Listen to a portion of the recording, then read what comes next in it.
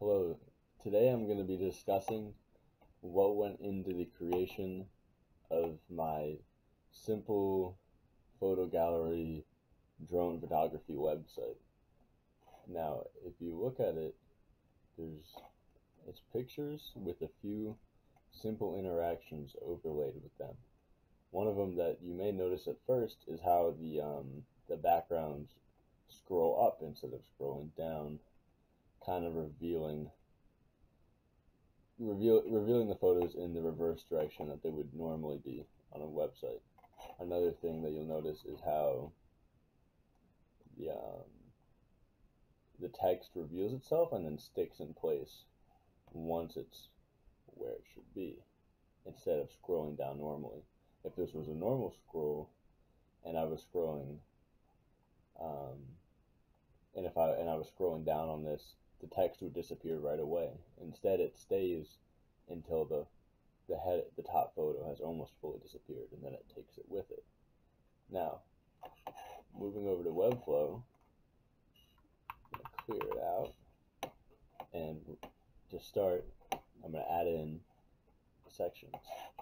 Now, there's an overlying format to the sections, which I'll do with a simple section class, which is a height of 100 viewport height, which is a responsive design, meaning instead of a fixed height, it's exactly 100% of any screen. So if I go to a phone, it's the same.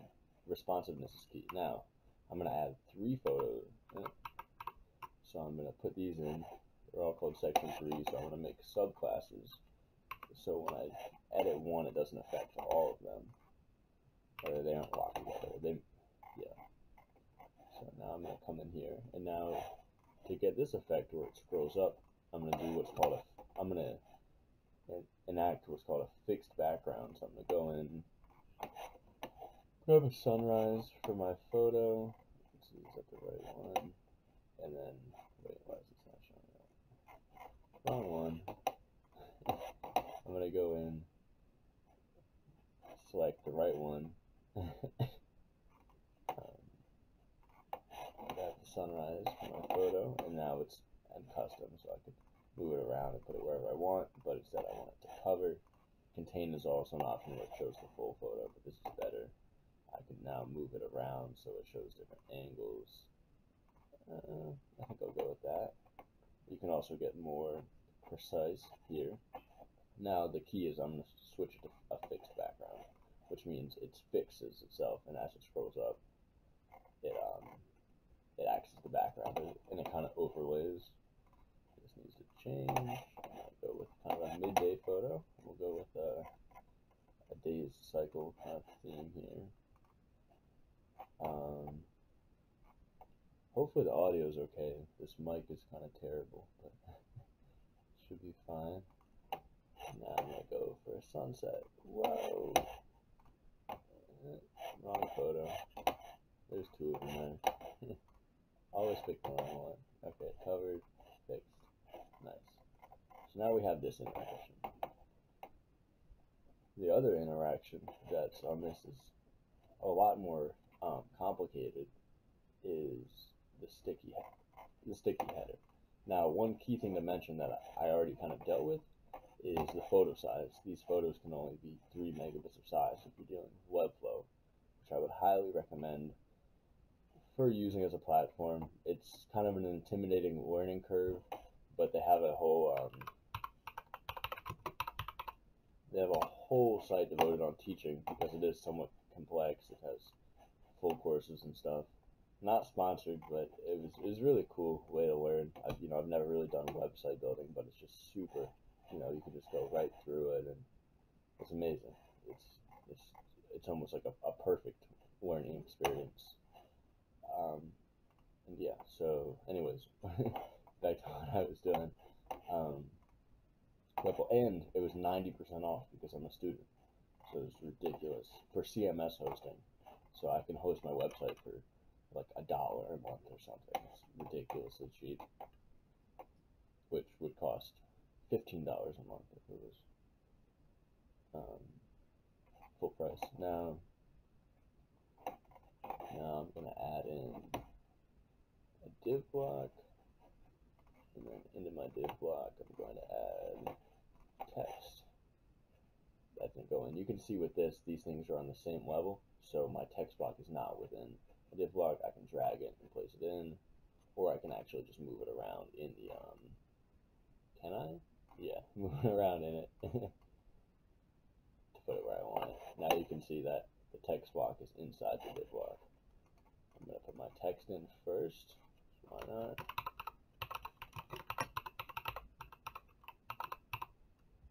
Spelled it right.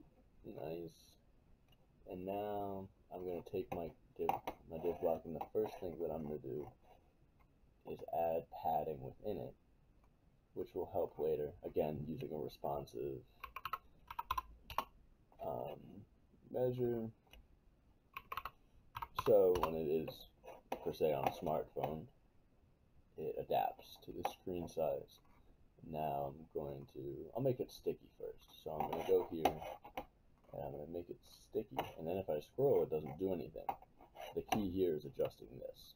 So I'm going to make this 1 view height, I think.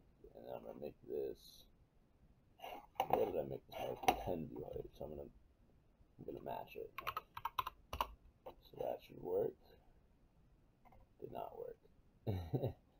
Oh, I put it in the wrong one. It should have worked. Okay, anyways, moving forward. Why didn't that work? Oh, wait. Yeah, we'll circle back around to this. Next, I'm going to make it the size that I want. I'm going to make it 5 view height. Like that, and then, why did I just do that?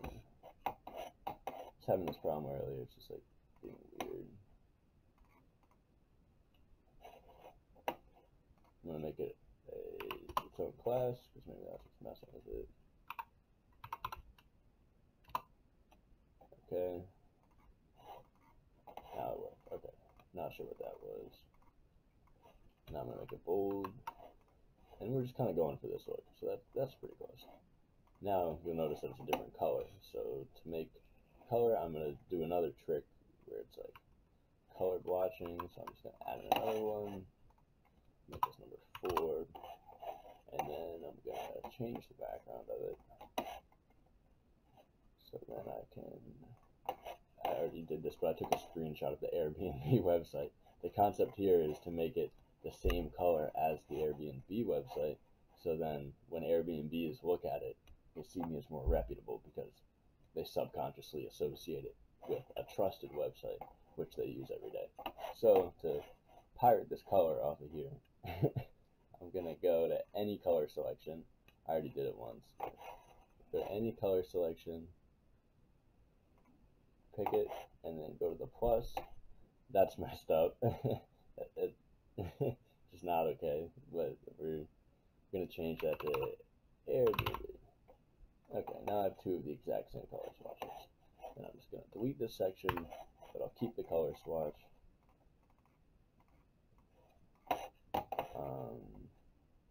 Change my color to my Airbnb color, and now that should match perfectly.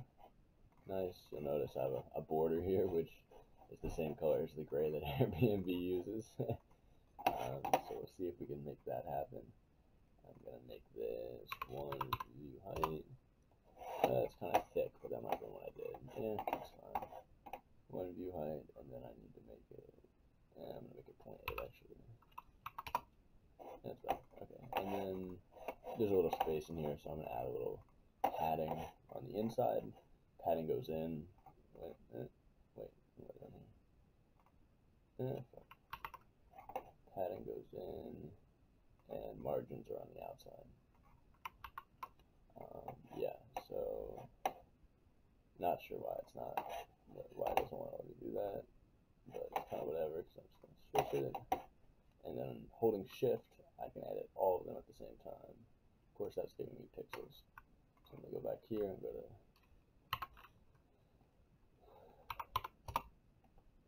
and then view width,